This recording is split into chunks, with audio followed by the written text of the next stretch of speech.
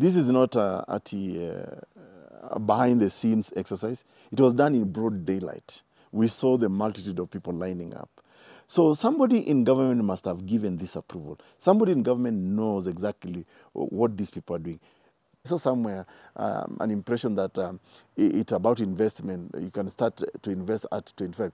So how is the villager, where there is even no internet connectivity, you know, in the far north, be able now to begin to invest and to be able to trade globally? Now, I don't know if you are aware of this, by 2050, statistically, the population of the elderly people, of which the definition of elderly is 60 and above, and maybe now they want to bring it to 55, it will be more than the children who will be on. In 2050, that is the next 20 years, there will be more than the children who are under 20 years. That means we'll be having such a bomb. It is a bomb, time bomb, waiting. Do you think our government, besides our families, are they ready to handle that? I know you've been around the world and you've seen how governments prepare health care for the population. They have shelters. They even have rescue centers for them, those who have no families. And especially Mworia health care. Because most of these over 50, especially immediately you retire, you start on cocktail of medications. I have pressure, I have diabetes, I have what, all these problems, that's the time you get them. And that's the time our government withdraws the NHIF, which never worked anyway. So do you think they are ready? No. Because definitely government is not ready. Because you first of all, you will have to start with even just enacting that law, the Senior Citizens Act, yes, so that then it becomes part and parcel of our legal framework. So we start from working from there. Exactly. Yeah. So once you have a government of the day that is insensitive to the plight of its own society, its own people, talking of 2050, that's like a pipe dream. So maybe now the debate really needs to go back to to families and say, okay, how prepared are we to take care of our elderly at their retirement? Because the government of the day is not even putting any programs. Remember, this is also part of what we call the affirmative action, yes, and it's there in the Constitution. Yes. So the government ought to be able to put certain programs, certain policies in place. And I think the starting point will be to enact this law, the Senior Citizens Act, pass it, and let it be part of our legal framework. We can budget on it, how to implement on it, so that in every budget year, at least we can factor in some cost into using that law. But in the absence of that, I don't think we can talk about preparedness when we are not even addressing the problem at the moment. That, for me, is where the issue is. So, thank you about that. I hope our government is hearing. I hope our parliamentarians are hearing. I hope our citizens are hearing who is responsible for that. It's the people you elected, you woke up, you are pushed even by wheelchair to be taken there. These are the people who cannot formulate a law that will get you a wheelchair when you are not able to walk. So the people you elect. Like Wakili says, we have parliament buildings, but in real fact, we have no parliamentarians. It's very unfortunate. Wakili, there's something else just as we round up. There is this Worldcoin. The other day, 2 days ago, we found lots of Kenyans from every corner of the country. I was so shocked to see a lady that I know. She's around the 80, 70-something years, talking about it coming all the way, I won't say where, to come to be screened her eyes by people that she does not even know, just to get 7,000. She doesn't even know the consequences.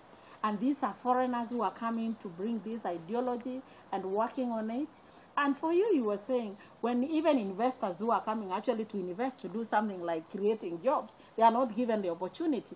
But someone coming to screen, to get information from your citizen, a whole sovereign government of the people, by the people, for the people of Kenya, a republic of Kenya, you find thousands of people in the middle of the city of Kenya, next to Supreme Court, next Parliament buildings, lines of youth. Next to office of the president. Next to the office of the president is true. And no one is questioning this. But we are busy harassing, regular demonstrators who are saying food, food, food. Surely, Do you think Kenyans are safe? Do you think someone, they're supposed to be responsible for protecting Kenyans? Are we protected, really? Well, I don't really... And this woman here saying, I would rather have my eyes information taken, an old lady of almost 80 years, I get, because of poverty, I get something to eat. Now this is an elderly person who is doing such an act, having traveled all the way, alilala kuja na bus the whole night, ndiyo akuja hapa, she was crying, I need to be screened, ndiyo nipate server because of Jack.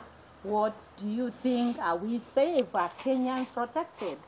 Well, first of all, you cannot undertake such an activity without government approval.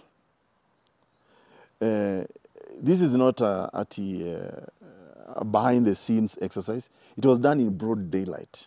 We saw the multitude of people lining up.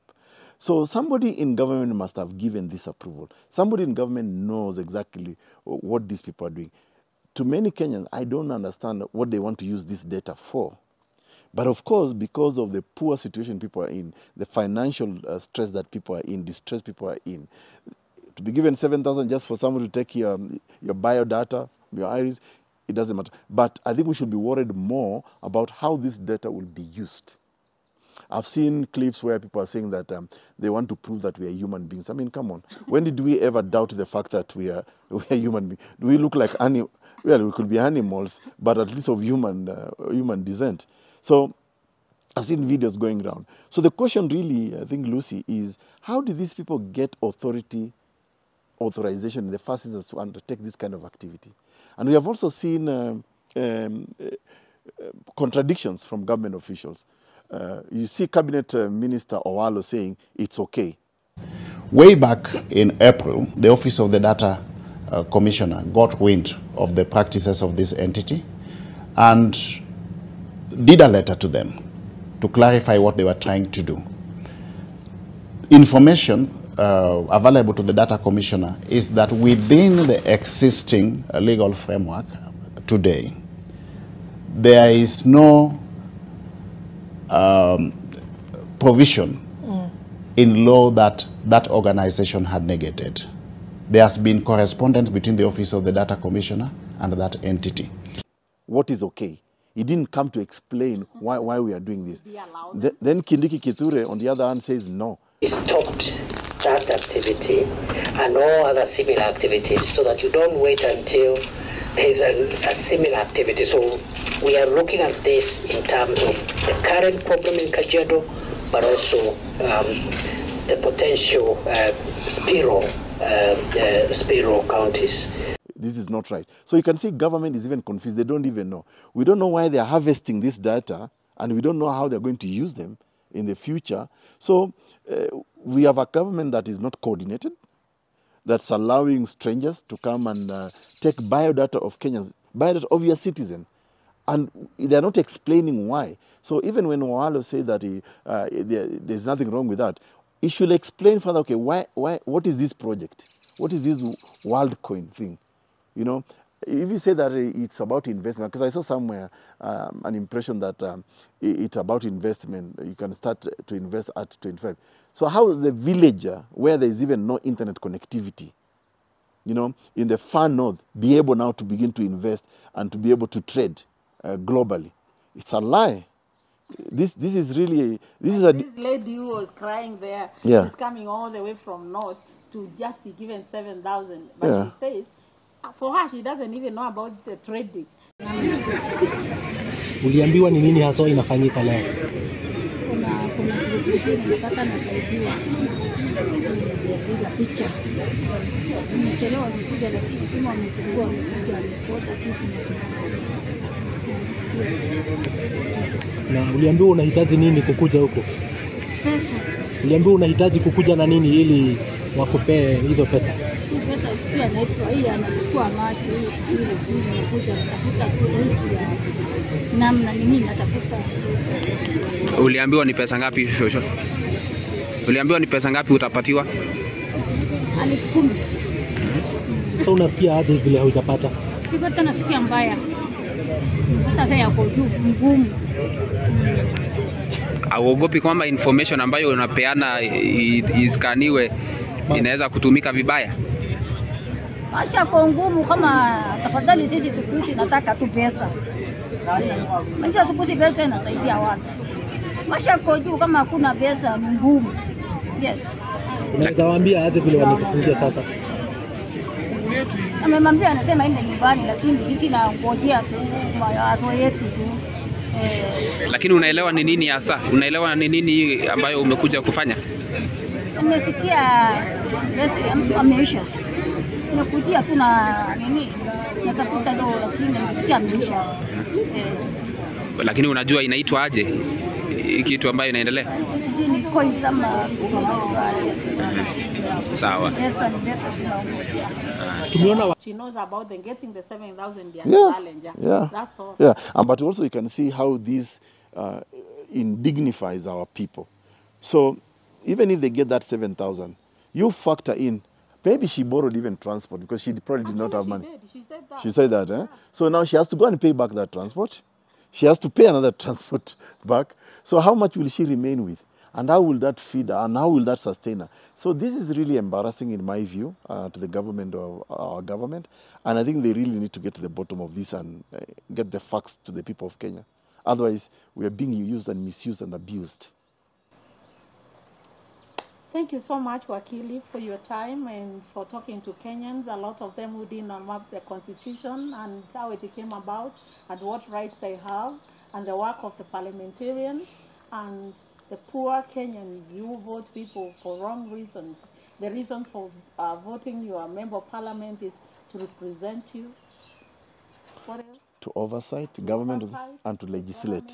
And to pass, yes. To do the laws for you that will protect you. So the Kenyan senior citizen, you are sitting down there, no laws have been formulated by the government, by the parliament to protect you. You got them to blame.